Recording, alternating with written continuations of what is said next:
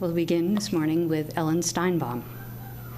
Ellen is a poet who grew up in Wilmington, Delaware. She was writing as far back as she can remember, she told me. She went on to work writing articles for newspapers and magazines and as a columnist for the Boston Globe. And Ellen found that she began to become drawn by the form of putting words and ideas into poetry. And as she began writing, her writing took off in different ways and in getting published. And she now has 2 books of published poetry titled Afterwards and Container Gardening. Ellen was nominated for a Pushcart Prize for a poem.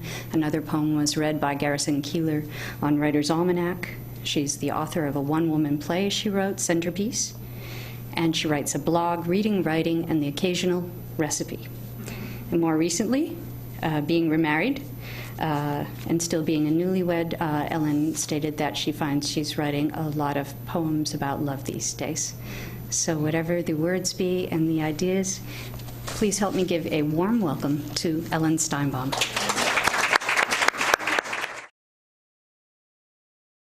I am just delighted to be here. I was thinking that I wanted to start off with some things about the season. It seems like the season is so much with us right now with all the wonderful colors and scents in the air and all that. So even though this is titled Sometimes September, we'll think of November because it seems to have some of the same vibe. Sometimes September.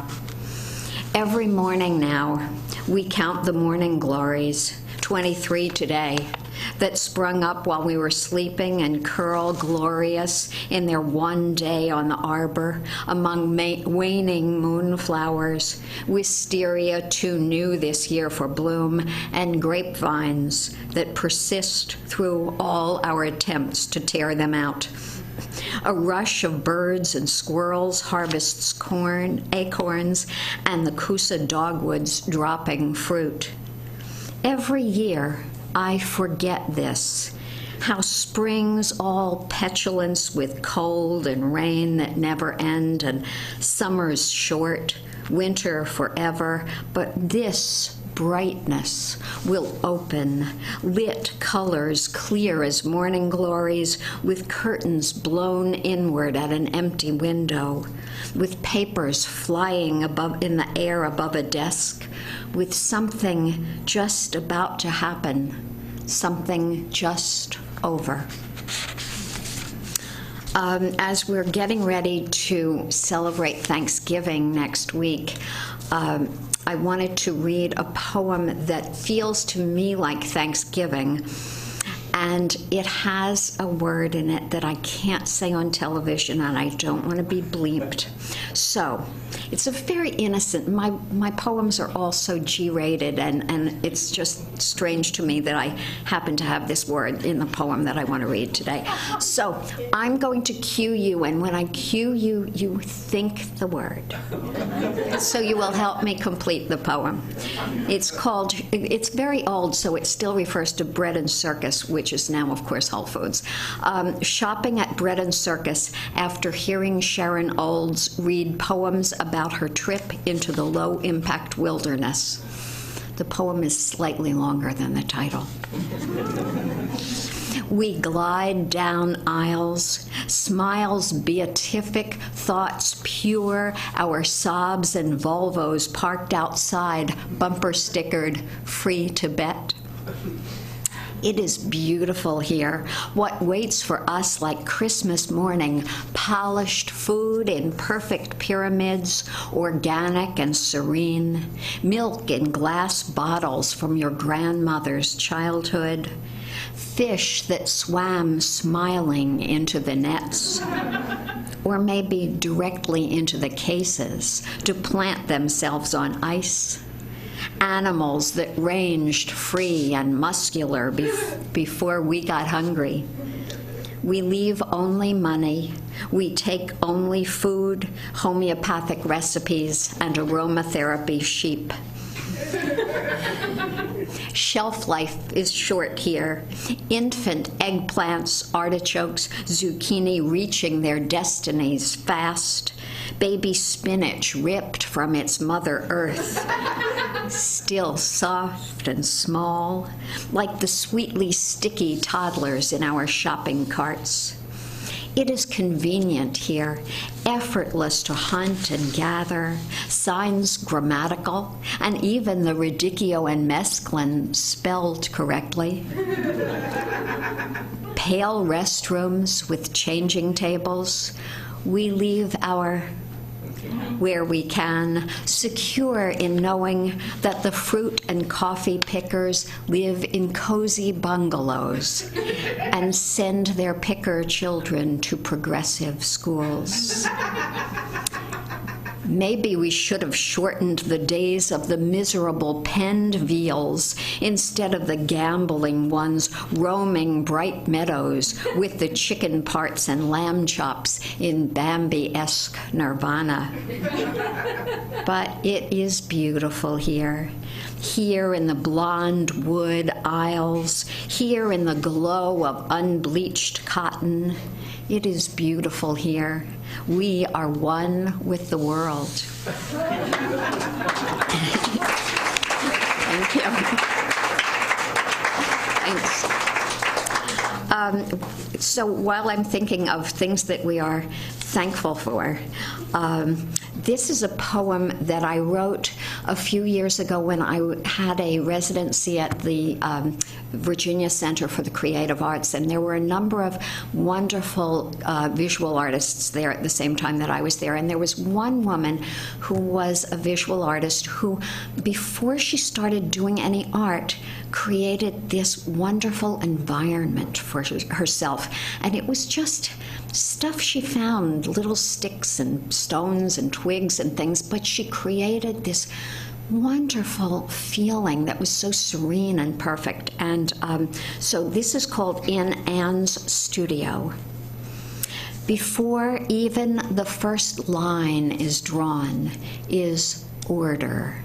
Each twig breathes, and each seed pod lies calm in its deliberate space, spare, but like those Dutch still lifes with ripe fruit, fly, fat rabbit still furred with its quickness, and light shining down just so on polished grapes, draped cloth. This, too, what the world is made of, leaves, paper shreds, stones, a meditation of things, each object in its honored place, showing us what is holy in this life is noticing. And I have the great pleasure today of having my daughter, one of my daughters here, and one of my grandchildren, and a sort of a bribe to get him to come here. I wrote a poem for him. His name is Cameron, and he is here at a poetry reading, not his first, but I think the other ones were probably when he was so young that he didn't remember. So this is called For Cameron at the poetry reading. First, breathe them in. These words are for you. Pile them up, yellow and orange, and leap into them. Gather them with your arms stretched wide. Fill yourself with the smell and taste of them. Feel them hum through you. Next, choose your own and lay a path of them. Not only those that sparkle to you, but the shy grays and browns that lie half hidden in the dirt. The ones you pick from top branches or find washed onto sand by steady tides. The ones that call with their music, their perfume. There are stories here that have been told for generations. Listen for them. They have been handed down painted with fire, stitched with bright silk. Come close now, I am going to whisper. And I realized when I wrote that I actually had another Cameron poem. So I'm going to read that one too. And this is something that he won't remember, but I think his mother will. It's called, wrong page. It's called Small Accident. And if I can find it, yes, here. Small Accident. The fall was fast and innocent. Nothing sharp or speeding was involved. No great harm. His lip, her scraped knee. She tripped. He was in front. They both went down. A blink, then it was over. By morning it will be almost fine, but now he tongues the swollenness beneath the ice cube. You pushed me down, he says. No tears, no accusation, just the facts, and small surprise, while she swallows down the thickness in her throat. You're supposed to protect me. You're my mother. Guilt, guilt, guilt. Tomorrow's my birthday, so I thought I'd read a poem called Birthday. This is from my first book, Afterwards, which very explicitly deals with loss. So it's not entirely a celebratory birthday poem. Birthday. And so I move another year away. I have a new haircut now, but you would recognize me still. I look exactly as if I were the same. You will not grow old or stooped or slowed. Caught in crystal time, you wait while I wear out, while my body imperceptibly accumulates the weight of passing days that we will spend apart. I will be older than you will ever be. I will pass your age, become so old that I am new, and change a minute at a time until nothing is left of the me you knew. Until the space between us lengthens so that one day if you saw me, if such a thing were possible, you would mistake me for a smiling, distant relative, an elderly aunt from crumbling photo albums. You might sense a vague resemblance and wonder if we'd ever met.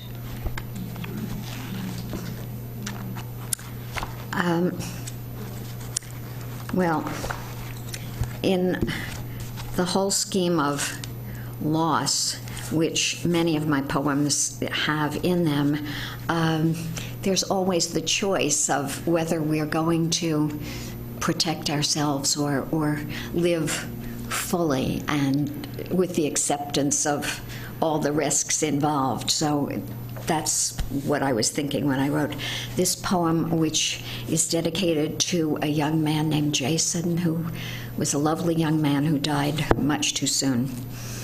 Yesterday, the damp earth smell rising around us, we mounded up the ground, breaking the hard clods with our fingers to sift them gently down.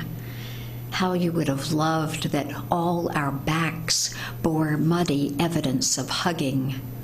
Today we wake alone, resume irrelevant breathing, recognizing even the best end badly, leaving, being left, the difference merely temporary.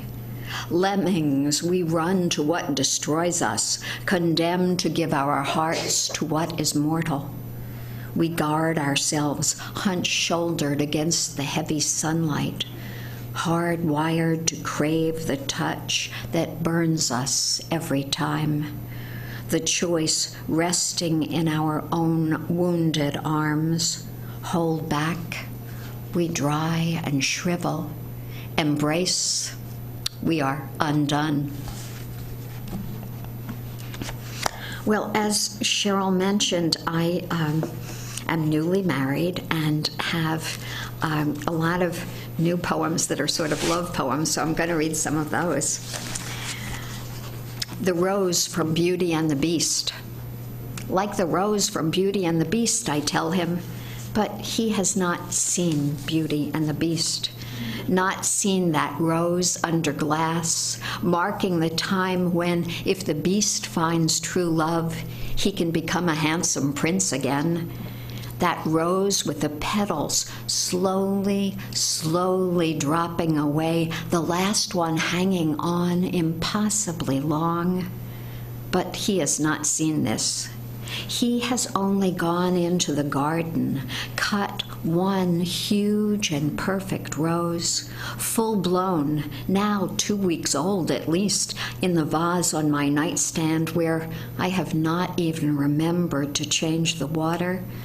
But the rose is beyond all expectation, still open, full, with every petal stretched out and not one yet drooping, dropping, browning at an edge, or showing any other sign of coming to an end.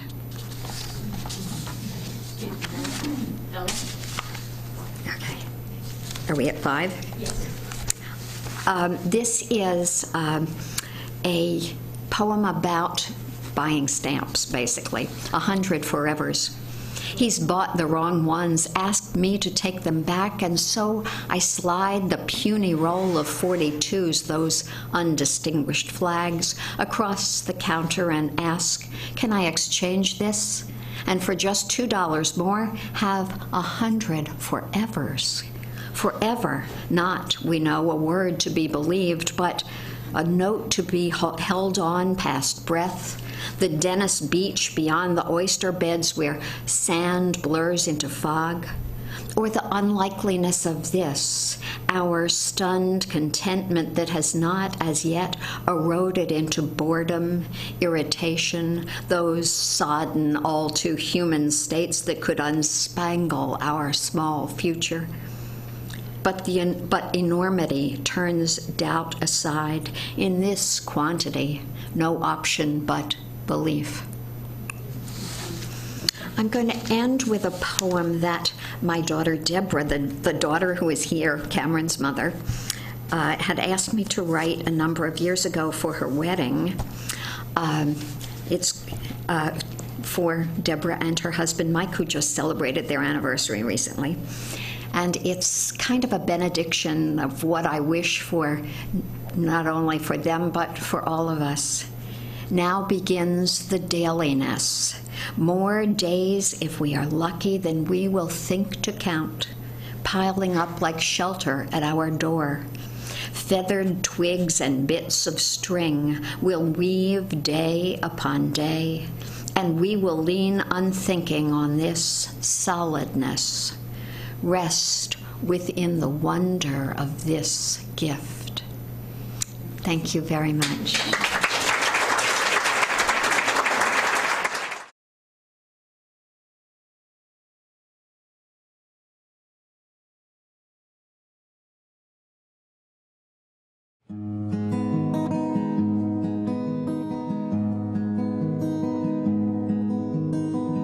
Look into the eyes of a stranger.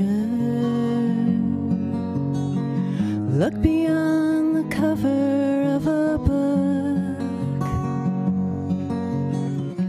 Deep inside, we're not so different.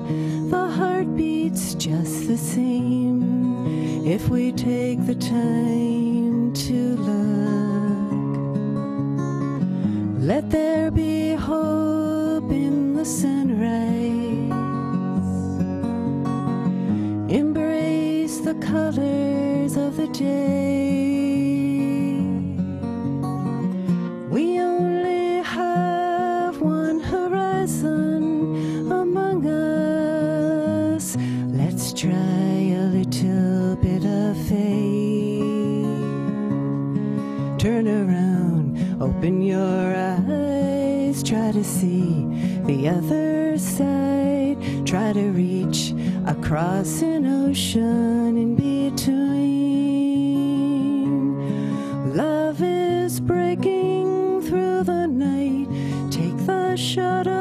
shadows, give them light.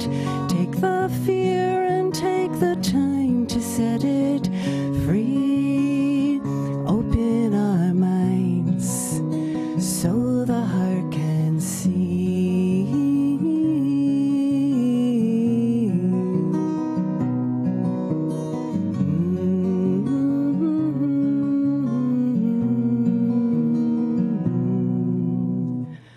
Listen to the voice of a stranger. Hear what other words have to say. Listen to the language of children around the world. Let them bring to us a brighter day. Let there be peace in the sunset. Embrace the colors of the day. We only have one tomorrow before us. Let's try to find a better way. Turn around, open your eyes, try to see the other side. Try to reach across an ocean in between. Love is breaking through the night. Take the shadows, give them light. Take the fear and take the time to set it free. Open our minds so the heart can see. Thank you. I'd like to preface this first poem by saying that I no longer feel this way, which is good news. And I was listening to Ellen's poem earlier about the fall and the colors and everything, and thinking, you know, I'm glad that I experienced that much more than I did at the time that I wrote this first poem. It's called Dreading Winter. The advent of fall fills my heart with sadness. Winter will follow with frozen fingers, grasping at my throat, throttling, causing consciousness to scatter. Ice crystals splayed on windows, evidence of a struggle I cannot win. The prospect of winter alone grieves me. Why do I find myself once more unattached, like an old shutter, flapping flagrantly in the fierce winds of winter? Lethargic, I laze under layers of down, hunkered down for warmth, forgoing wanting for now, but forgiving winter, never. And the second poem, totally different subject. It's actually about my mother, actually our relationship, I guess I could say. And in a way, it's, I guess, a little love note of sorts. Weekend with Mom. Constant chatter, no space for silences where thoughts grow, feelings germinate. I feel I'm being subjected to a litany of news, some good, some bad, most already heard. What's to fear in silence between us, Mother? I've come to share your heart. Instead, you empty your mind. That space where new thoughts and feelings spawn, littered like an unkempt yard. It still feels like home, having always been this way. But sometimes I dream of a place where wildflowers bloom in their seasons, no need to preen or prune, perfect in their wild abstraction. I do my best to accept you as you are, chatter and all. I know that you care and love me, and I feel the same. It's just a quirky connection, a cluttered yard, with love scattered like seeds. Thank you. Thank you very much. Thank you, Cheryl. Thank you, everyone here, for a very inspiring morning. I'm going to read to you a poem called Friends. It was part of a script that I wrote for a documentary called Musical Friends about two members of the Claflin Hill Orchestra. Friends. Friends open doors to undiscovered parts of ourselves. Some doors burst free, light-hearted laughter. Others bring us shoulder to shoulder, christening brothers or sisters. Some open wide, dark caverns, holding things avoided, mirrors reflecting, stinging truths of a self unknown, birthing, transforming truth. Pushing beyond expectations, boundaries, or limits, we find friends open doors, friends open hearts, raise us higher toward heaven.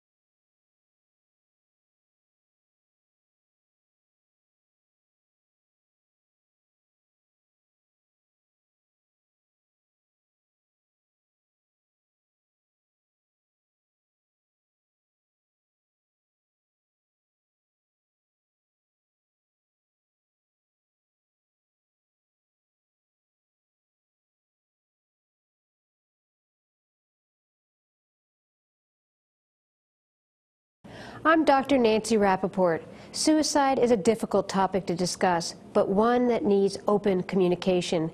Suicide is the third leading cause of death among 10 to 24-year-olds, and it's on the minds of far too many young people.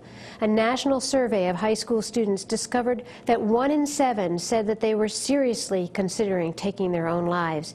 Deaths from suicides are only part of the problem. Every year, some 150,000 youth receive emergency care for self-inflicted wounds. Suicide leaves family and friends shocked and confused with unanswered questions about what might have been done to avoid such tragedies. Research has allowed us to identify risk factors, warning signs, causes of suicide, and strategies for prevention.